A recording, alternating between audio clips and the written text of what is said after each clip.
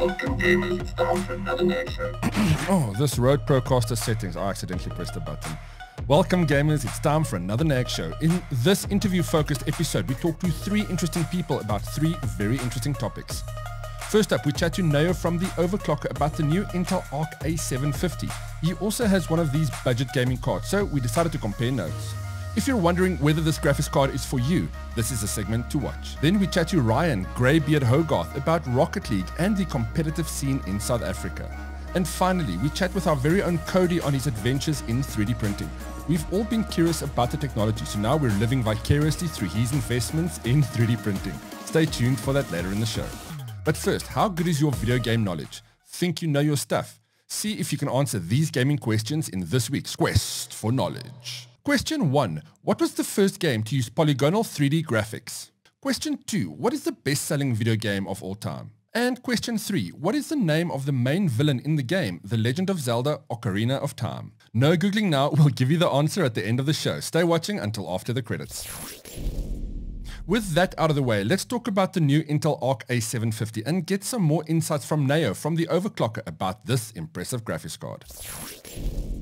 So Neo, you also got your hands on the Intel ARC A750 GPU recently. And I watched your video on the Overclockers, really great insights into it.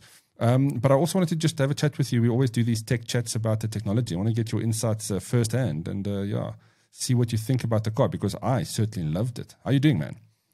I'm alright, and you, Ryan. Glad to be here. Lekker. Yeah. So, I mean, you've played with the Intel ARC. Yeah, how's it been going? It's been pretty awesome. In fact, it was great up until The Last of Us PC came out port, because that just really showed that you need more than 8 gigabytes of memory on a GPU. But it's only one game that's like that right now. All the other games don't seem to have a problem with 8 gigabytes. And again, this A750 is meant to be for 1080p, maybe 1440p gaming. So at that resolution, memory isn't really much of an issue. That one game is the exception. But yeah, other than that, I've been having quite a decent time with it, and I still can't believe the price. 5,999, I think, at Woodware. That's incredible. It's absolutely amazing price. Yeah, look, I mean, for anybody that kind of isn't quite sure where this card sits in the range, I mean, this is a budget gaming card or a mid-range gaming card, right? It's definitely not intended to give you the 4K gaming graphics, 4K gaming capabilities. But to be honest with you, with all my rigs and all the gaming that I do, it's 1080p in any case. In fact, Len, the publisher, is going to buy one for one of his kids' computers. It'll be a massive upgrade from where they are. And for $6,000 and what you get, I mean, you certainly can't go wrong there. Oh yeah, definitely. When last did we were able to buy any GPU for $6,000? I mean, its direct competition is the RTX 3060. Ideally the 8 gigabyte, but the 12 gigabyte version. And even the cheapest one I saw is at least $2,000 more expensive than the ARC GPU. And it's not necessarily faster. In fact, in my testing, I found that it's actually about the same speed, and the ARC can tend to be a bit faster in many tests, right? Sometimes it's not as fast, but a lot of the time it's actually the same speed or higher, especially at 1440p. I don't know why, for some reason it seems to excel at 1440p, and it's even worse. It's even faster at 4K, but of course that's not a resolution that's playable. You know, engineering, I mean, we never know. But one of the things that was quite interesting to me from the early onset of the release of the cards was the driver issues, and they've been improving quite a lot since then. I mean, the drivers are quite. I mean, there's still some issues there. Those pop-ups that happen all the time. I don't know if they've fixed that yet, but you know, every time there's these pop-ups at the bottom of your screen. But do you think there's a lot more headroom in the performance of this card based on the driver updates that they are still able to do? I think so. Actually, I genuinely think so. Right now, we're dealing with drivers that are essentially super new. And I mean, I've tested from the initial launch driver, comparing it against the most modern driver. I think that's 4257 or something at this time when we're talking about it. And the differences are quite massive, not only in terms of stability, but in performance as well. We all know that with DX9 performance, they really did a lot of work there. So they were showing performance improvements of up to 43% versus the launch driver. And that's huge gains. But even in DirectX 12 games as well, I've seen even in synthetic tests like 3D Mark scores just continue to increase. And that just speaks to driver optimizations. I'm not sure how much more they can extract from it, but I definitely know that it's not the most that they've gotten out of these things, at least out of these two GPUs, the A770 and the A750, which are very, very similar. The identity. Yeah, we're using it in the Intel NAG still, and man alive, that thing is a little killer of a for basic machine. Its performance is high, gaming capabilities is mid range, but it works really well. One of the things that has me most excited about these cards, though, is the AV1 encoding that OBS is now implemented, and I believe there's some trials happening with YouTube that allows gamers or streamers to stream in this new AV1 codec directly. That's quite exciting, right? I mean, I'm not sure if you've picked up much of that side of the story. Oh, yeah, that is one of the actually selling features of this GPU, because which other one has this AV1 hardware decoding and encoding?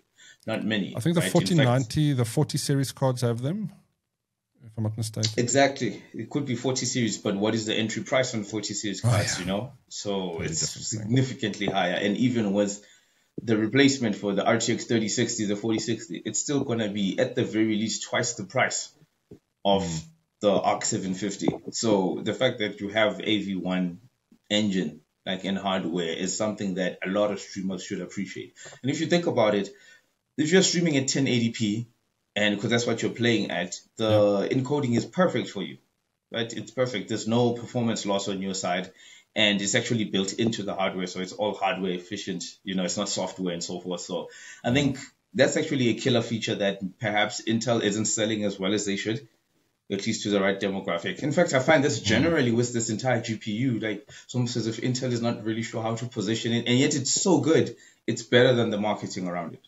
Way better than the marketing around it. I think they're taking a very cautious approach to this. They're not trying to go out there and claim the world, because also they haven't released the high-end version of the ARC graphics cards yet. And that's there right. Could be potentially, I think that's going to be the thing that's going to kind of cement their entry in a way. I mean, they're doing well with what the cards they're releasing now. But the high-end, what is it, the A750, right? Well, the A770 is still, according to the Intel roadmap, still part of the performance segment with the A750. The mainstream segment, which is below this, is for the A380. Okay. So they don't have the enthusiast market yet. But from what we've seen, it looks as if they'll have an actual enthusiast market GPU in Q1 2024 when Battlemage, which is the code name for our Battlemage GPUs, come out. And those will occupy that segment in the enthusiast market, right? But at the end of this year, we're still going to get updates to these GPUs in the form of Alchemist Plus, which are just refined versions of these GPUs.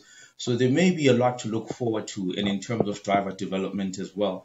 And with that refined hardware, you might actually end up with GPUs that are somehow breaking into that high-end space, but at perhaps on the lower end of that scale. So I'm thinking maybe something like RTX 3070 Ti performance, maybe even 3080 performance. So that is quite possible right now, but we'll just have to see when Intel makes those announcements. But it shouldn't, I'm really excited about this. Be far from now. I'm really excited about this overall because of the lower price entry, and it's exciting to see that there's another player now, and hopefully that will have some impact on the overall pricing market. Hopefully the other guys will try and be a bit more competitive. Oh, definitely. If you consider as well that the A750, one of the key things about it is that the Intel's XESS, right, the technology works very similar to DLSS. In fact, in terms of performance and image quality, it's closer to DLSS than FSR. So meaning that even in ray tracing performance, you'll notice that the A750 is actually stronger than the 6000 series from AMD, which is really impressive for a first-time attempt. And Intel is doing it for the first time, and they've got better ray tracing performance. You add the abilities of XESS, which again, better than FSR. You actually have a GPU that is, for all intents and purposes, better at future games than what AMD is offering. And again, that is super impressive given that it's their first rodeo.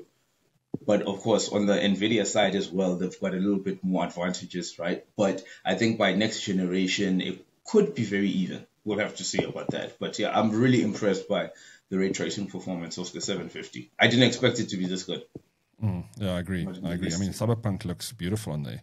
Now, Oh yeah. one of the things, yeah, I mean, that's what we play.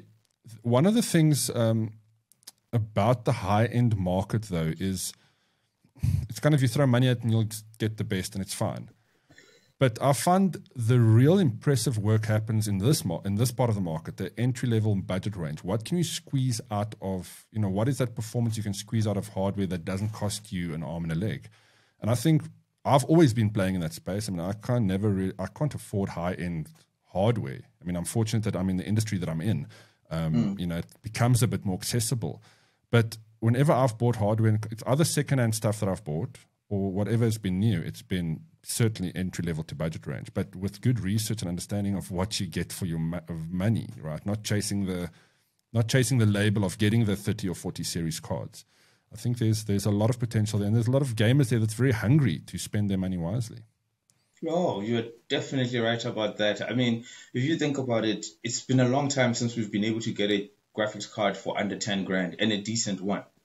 Ever since the crypto market, people started mining and so forth, we've been just experiencing excessively high pricing, and that hasn't changed. Even right now, NVIDIA is apparently planning on introducing an RTX 4060 at about 4,999 or something of that nature, which is incredible because 4,999 used to be where high-end cards used to be. Now you're getting mid-range cards for that sort of money, and I think this is where the Intel can actually take it from the other two competitors, because if they can offer their high-end versions of the card for under $600 or at the $500 mark, I think a lot of people will come across to Intel, because as it is right now, the graphics card market is essentially broken. Prices are not matching what people are capable of spending. And I'm even a personal example of that. I ended up with the PlayStation 5 because I had to do the calculation. Am I going to spend 15, 16 grand on a GPU, which isn't the best, or am I going to go and buy a console? And it turns out the console was actually the better option. But if you have something like the Intel ARC A750, well, it actually brought me back into PC gaming as well. And I'm like, oh, okay, I can actually recommend this for people without breaking the bank. You can get a whole gaming computer for 15 grand or so because the graphics card is only 6 grand of it. Whereas before, the entire GPU was 15 grand, right? If you go with NVIDIA and AMD, you're going to spend that much just on the GPU alone. And I mean, what is the point of that? Just in terms of cost effectiveness, not many people buying computers for their kids are able to justify just one component for that sort of money. So having the A750 is a real alternative for many gamers, particularly in SA where we're super price sensitive. Yeah, I agree. And the card looks nice and stealthy too. It's just I don't know how you feel about the lack of RGB on the one that we got, the A750, but yeah. I liked the design. It's so elegant. It's such an elegant design, and just even the finishes, it just really feels so good. The simplicity of it means that it will work in almost any rig. I understand some people would be like, this is a bit too dull, but I actually think it's elegant. That's what it is. And the A770, the ARGB model, the 16 gigabyte one, has all the RGB lights and so forth, and that looks great as well. But I have heard that you actually need an extra USB cable to make use of the RGB on that, which is kind of why. So the A750 has some advantages, even though it doesn't get all the lighting. I think it's tastefully done, particularly because the Intel ARC logo actually lights up. It's not RGB, but it does light up. There's an ARC logo on the side. Yeah, very bright. Yeah.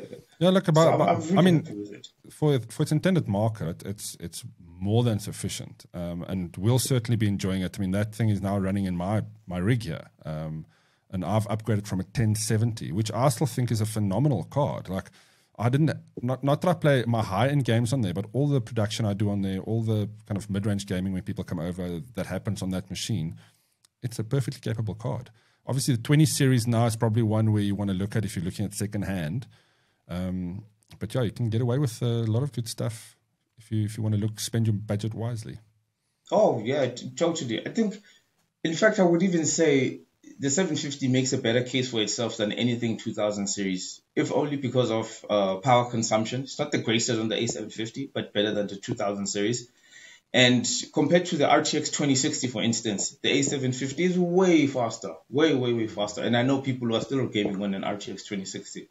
So the performance actually is there, believe it or not. It really is there. I was playing Metro Exodus, the enhanced edition, and just for interest's sake, I turned up ray tracing to ultra mode and all those things at 1080p, and I was still getting a good 70 frames per second or something like that at 1080p, which is phenomenal. Again, much like in Cyberpunk, this card seems to do particularly well, and in some instances, even matching an RTX 2080. So I think that's a really good position to be in, given that it's an entry-level card, right? 5999 is something that is attainable for most people. And to get that sort of performance, there is no other card that will give you that price and give you that performance. It just simply isn't. Yeah. So this one for me is a real winner. It really is a winner. So if you guys want to find out more about the technical side of things, Neo did a very nice in-depth video review on it on the overclockers.com. So we'll put the links up and go check that out. We also did some video features on the previous NAG shows. So if you've missed those, go check those out. Did some benchmarks and kind of showed you a bit more about the card and installation. It's certainly exciting times. We as techies are very excited about this development, and we look forward to getting our hands on more of the newer hardware and seeing what Intel gets up to in the future. Definitely. Thanks for your time, Neo. We'll game very soon. I think we should go dual arcing. Find a game. Let's go play some Fortnite or something and battle it out with the arcs. Yeah, that would be awesome, man. All right, then. Thanks for having me over. I've long been curious about Rocket League and recently started playing the mobile version, Sideswipe. Our next guest is deeply involved in the local scene as a content creator and advocate for competitive gaming for young people, especially non-violent games like Rocket League. So with me right now, we have Ryan, a prolific gamer. Is that the right word? Prolific gamer. I don't know. I play one game, but I play it a lot. So maybe I'm a prolific Rocket League gamer. Yes, okay, that's a prolific Rocket League gamer. Now, Don't hate me, Ryan, but I have caught a fancy to Rocket League Sideswipe. I don't know if you know that. Okay. The mobile version. And it's been insanely addictive. I never kind of got into the PC version, but I must be honest, it looks insane, like a sane amount of fun. How did you get into that? So, I mean, my love affair with Rocket League began in 2015 when I was at an interesting time. I was trying to find entertainment alternatives. I think I'd had enough of series and movies, and it was all becoming, I guess, a little bit stale. So my son, who at that time was sort of 17, 18, no, he was a bit old. Anyway, he was a gamer. So I thought, I had played games in the 80s, the late 80s, and hadn't been near gaming in like 25 years. So I thought, well, maybe I'll enjoy gaming. So I put together a very cheap gaming PC and experimented with a bunch of games, mostly like the story type games, Tomb Raider, Hitman, that sort of thing. And they were fun, but not captivating. And then I came across, almost by chance, Rocket League. And I don't know what it was about it, but I kind of fell in love with it. And that has been the game I've played for the last 7 years. And it's absorbed far too many hours of my time. Look, there's a lot of us out there. I also have one or two games that I linger around for the last few years. It's nice. It's nice to have something that's comfortable to go back to. That's your jam. Yes. So, I mean, what is it about Rocket League that appealed to you? Is it the soccer aspect of it? Because that's quite a nice mechanic to it. Yes, I think first and foremost, to my brain, it looked visually appealing. It just looked like these amazing things you could do in game. But I think principally what kept me engaged is how short the games are. A game of Rocket League is 5 minutes long. With replays and overtimes and whatever, you're looking at about 7 minutes if it goes the distance. So it was something that, whereas if you're playing Tomb Raider or Hitman or these other story games, I mean, you could have short sessions, but it was very involved. Whereas this was like an instant, the dopamine came hard, it came fast, and then you were done, and it was enough that you jumped right back in. I mean, you never go in and play one game. You'll end up being there for 2, 3, 4, 5 hours, whatever it is. But it's those short bursts of dopamine is what I think appealed to my short attention span brain. Nice. Now, look, you certainly caught on to a very popular game. There's no doubt about that.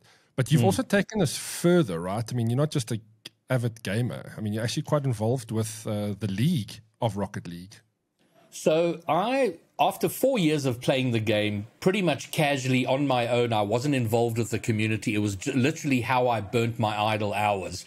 But after 4 years of that, I had this thought that with all the time I'm spending with it, I either need to find something more productive or make this productive. So I thought, okay, well, let me start a YouTube channel. Let's see if I can be the oldest grand champion in the world. At that time, I was about 47.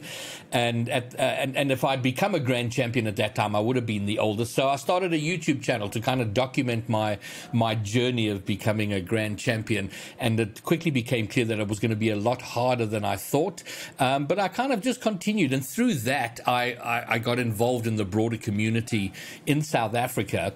But it was Rocket League has been a niche game. It was a very small community just because we had no real path to be in the esport world championships or anything like that. That all changed at the end toward the end of 2021. Where are we now? Yes, 2021, where we were included in the World Championships, and South African teams or sub-Saharan African teams have a path to play in the World Championships. And so I got really excited about that just because I'd come to know the superstars of the game, and it was frustrating to see them reaching the peak. And then there was nowhere for them to go. There were no competitions. VS Gaming and Telkom were involved, but that was really the only thing going. So there was really nothing to grind for. Suddenly, it just opened up, and the prize pool instantly is like this 2.5 million rand prize pool. Suddenly, all these kids who had been grinding this game were scrambling to make teams because they had something to play for, and that got me very, very excited. So I, through that, became involved in, I guess, just being an evangelist for the community. I want our top players to be superstars. I want the scene to grow. I want there to be thousands of Rocket League players. Yeah. So I've it's just given me something to do other than just grinding the game or playing the game to try and see the growth of this community in the region. So if anybody's out there is very keen on getting into Rocket League or already playing Rocket League and want to take it further, where do they go? What's the next steps? So Rocket League is free to play. It's free to play across all platforms: Xbox, PlayStation, Switch, and of course PC through Epic Games. And the biggest complaint I've heard is that there are no transferable skills. So if you're CSGO, PUBG, Valorant, all of those skills you've learned to like aim and kill people doesn't really transfer. So the biggest frustration for people who've gamed for a long time is that you're learning something completely new. Whereas if your gaming path has been otherwise, it's probably not as frustrating. But really, it's free to play. So, get onto the Epic Store and download, or PlayStation, wherever you get those games. It's pretty easy to find, and give it a proper chance, because initially it is frustrating. It's remarkably hard when you've never played it.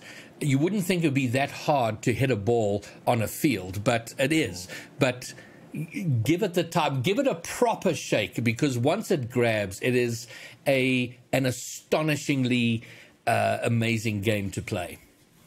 So once you're hooked, where do you go? Where do you go from here to take your casual gaming further? All right. Well, there are a number of communities that are building up around Rocket League, and on Discord, I have a website which is greybeard.gg, which is really just a curated website of links to content creators, communities on Discord. So whether you want to play casually or you're looking to get into the competitive scene or just want to hang with people and play, there are a number of communities, and that's probably a good place to go. You'll get all the links of communities you can get involved in, and content creators, people who do tutorials and all the good things that good gaming content creators do if you're looking to get better at a game and improve. Nice. Now, is there anything notable coming up that's worth mentioning in terms of tournaments or events within the Rocket League community? Yes, absolutely. Right now we have the Telkom VS Gaming League ongoing, which stretches for the better part of a year. We're sort of coming to the last phase of that, which will be played over the next couple of months. But then the big one is the Rocket League Championship Series, which is local players vying for a spot in the World Championships. And the final split of the season, which comprises 3 individual tournaments, starts on the 12th of May. The qualifiers for that are the weekend before open qualifiers on the 5th of May. And then, so those 3 tournaments will run through May, early June, and then it's World Championships, which is, I believe, probably going to be in Europe somewhere. We're waiting for the announcement on that, but that'll be in early August. Nice, fantastic. Well, look, I certainly look forward to learning some tricks from you one day. Maybe I'll challenge you With to pleasure. a Virgin Online stream, and then let's see how good my side swipe skills have transferred to the PC game. Yeah, Ryan, I'm very pleased, by the way, that you've played Sideswipe. It's great. So you said don't hate me. I don't at all. I think it's awesome. but hopefully we can rope you into the big version. No, I'm going to download it now. I need to play it. I mean, after this conversation, it certainly feels like I'm missing out somewhere. So, Absolutely. Everybody else, go check out the game and get involved. Yeah, we look forward to definitely keeping an eye on the scene and, the community. Fantastic. Thanks for the time and helping me evangelize this amazing game. Hallelujah. Let's go. We've long wanted to venture into 3D printing. My curious mind just wants to invent all the things that I can use. Fortunately, Cody got there first, so I can just ask him all the questions so I don't have to spend the time or the money on this expensive hobby. So, Cody, you have succumbed to the dangerous hobby that is not gaming, but 3D printing. Yes. How deep are you in now? I'm probably about this deep. Look, it's like World of Warcraft back in the day. You know what you need to avoid if you want to get sucked into a world of lots of fun, but also some pain and suffering. So what fun have you got? What did you... I mean, I don't know much. We've got an article of you that is out on nag.co.za by the time you're watching this video, just kind of your journey into it. So we don't have to go into all the details. But tell us a little bit about the puppy that you bought. Yeah, cool. So a little while ago, I kind of got into tabletop gaming, and we needed a few miniature figurines.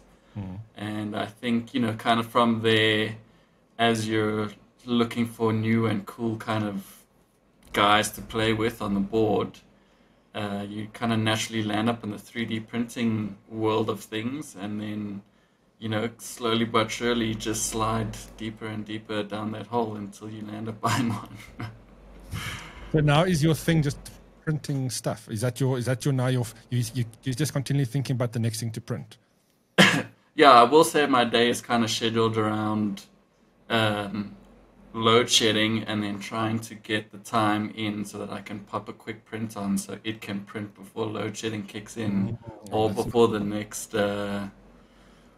game day, so we've got something printed and hopefully not failed. Can you run a power supply on these things, or does it suck up too much juice?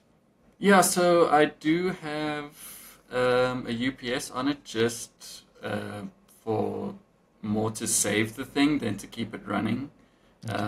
So if you can pause the print, or you can it does actually have like a print pause feature, and then it does have a accidental power failed feature, so when it turns back on it will resume your print.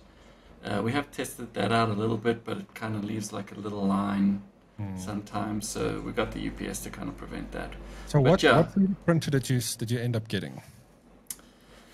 So, I mean, you can obviously read the article to go a little bit more in depth, but we landed up picking up a resin printer from Anycubic, and it is the Mono M3, so it's a 4K plus printer. Prints, I want to say, this big-ish. It's about 15 centimeters or so. Pretty decent. You can get like 10 to 12 kind of figures printed at one time. Oh, that's like 8 hours, 6 to 8 hours. That's not bad. Well, what is the first thing you printed? Was it something dirty that we can't discuss on air, or is it an actual wrench or something? I mean, unexcitingly, the first thing we printed was a test kind of little thing that shows you if your settings are dialed in, because that's a whole nother story. Oh, is that little dice-looking square thing that people normally print? With grooves in it? Yeah, it's kind of, well, the one we printed to like a little town, and it's got a whole bunch of little buildings and things on it. Yeah, it's cute, and it came out right second try. We got it right on the second try. So have you printed anything worthy of showing to everybody? I do have some stuff that's worthy, and I will definitely send you some B-roll of what we've got. I tried to get a few badges going, but I'm still is there anything in figuring front of you those now? guys out. Proof of life. What is proof of life. Lift something up. I have nothing in front of me right now. The printer How far is it? Do you need to run away and get it, or? No, it's in a secret location. We don't tell anyone where it is, just in case they ask us to print things for them. That B-roll better be good, man. I want to It'll be good. Thread or fiber coming out of that. Yeah. So no, would you you'll recommend see. it to anybody? I mean, it's an expensive hobby, but it can be hell of a rewarding, I can imagine, to actually print functional things, but also, just have fun with board game figurines. I mean, that's a cool way of using it. Yeah, so I mean, I picked it up for the board gaming, and I'm quite blown away at how good it is. I didn't expect it to be as good. Like the print quality that comes out of this thing and the details on the figurines are absolutely amazing. There are a few places where you could get stuck, some failed prints. They are quite disheartening, but I think if you just keep at it and figure it out, it's very, very rewarding. I know it's expensive, and but if it's something you enjoy doing, then I don't feel like it's a waste, Isn't most hobbies ultimately? Exactly. The deeper you go into it. Frisbee golf, you are going to end up spending thousands. I've heard stories. Yeah. I mean, those carbonite frisbees, or those carbon fiber frisbees, sorry, I'm sure they're like at least as much as a 3D printer. Exactly. Yeah. So let's keep it safe and into gaming. But so we'll check in with you again in a couple of weeks to see how it's gone. For anybody else, check out the articles that you'll be writing too. You'll be writing some weekly reports and feedback and some interesting things about 3D printing that hopefully people will learn from your mistakes. Yeah, hopefully I don't make too many mistakes. Fingers crossed. And on that note, catch you next week. Cool, thanks. Ciao. And that's it for episode 12 of The NAG Show. As always, if you'd like to be a part of the show and give us a review on a game or gaming hardware you think you've earned the right to talk about, then drop us a comment below or email us at hey@nagshow.co.za and we could invite you on. You could also send us a voice note or video comment to our WhatsApp number and you could be featured in an upcoming show. Until the next show, don't forget to check out all our channels across YouTube, Facebook and Game Explorers, a channel on the Ayoba app. We've got a family of over 200,000 viewers and readers, so come in and join the fun. NAG out.